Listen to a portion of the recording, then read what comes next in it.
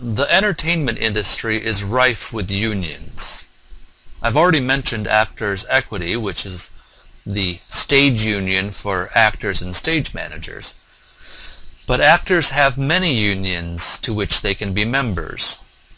There is SAG, which is the Screen Actors Guild, the union for film actors. AFTRA, which is the American Federation of Television and Radio Artists. This is the union for actors who are working on radio and television. There's AGMA, the American Guild of Musical Artists, which is the union for vocalists, and AGVA, the American Guild of Variety Artists, which is the union of magicians and jugglers and comedians, etc.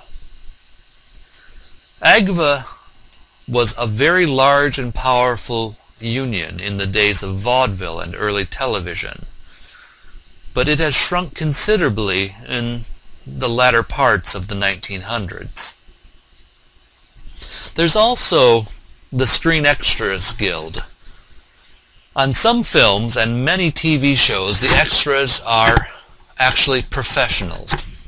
It is more important to have professional extras for TV because TV operates on such a tight schedule.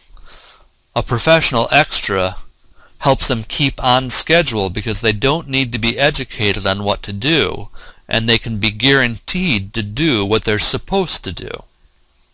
There is often a schism in the performing world, or in the entertainment industry, between talent and technicians.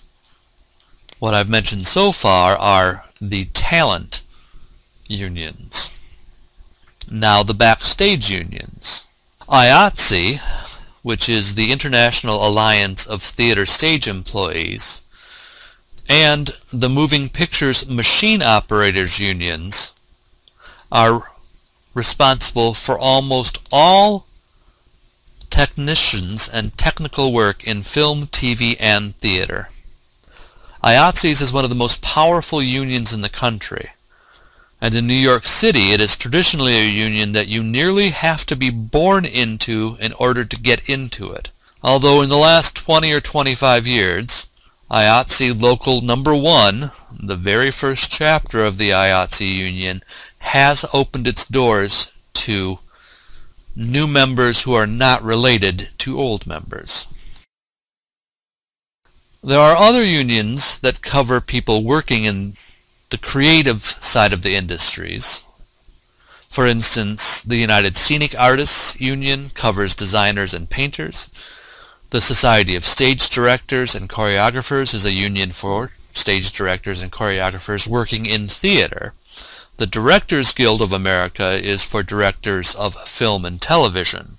And the Dramatists Guild of the Authors League of America is a union which covers playwrights, lyricists, composers, and librettists.